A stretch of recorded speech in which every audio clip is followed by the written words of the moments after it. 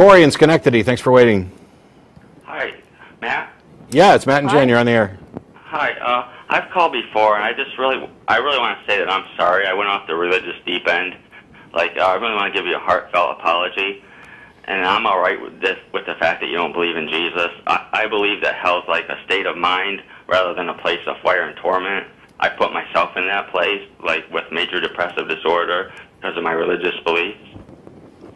Okay. And, I don't remember what you had said before, but I'll accept your apology. Okay, thanks. I just want to say I believe in a Jesus for everyone, like a universal Jesus, like a hippie Jesus, Republican, Democrat, Metallica Jesus, and even a Jesus for atheists. Okay, but I don't know what that means, because if something... I don't either.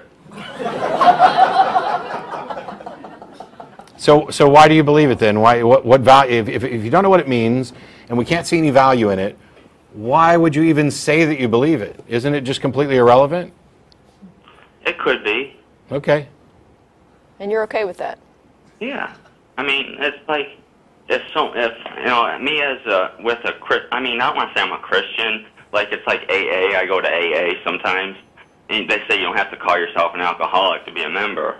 And I don't want to call myself a Christian. I just believe in Jesus. Why? You know, Jesus for... I got a question. Why would you go to AA if you're not an alcoholic?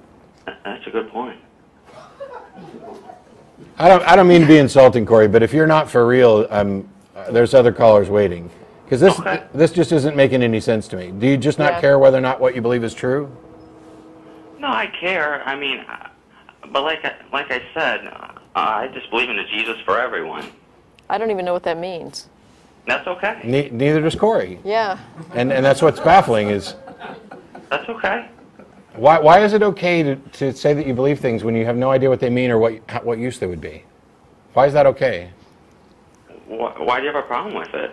Well, because I prefer to believe as many true things and as few false things as possible.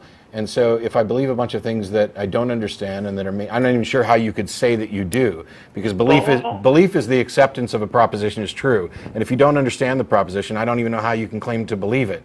So it sounds like to me what you're actually doing is paying lip service to some generic idea in the hopes that you have a broader appeal to people, when really, if something can mean anything to anyone, it means nothing to no one.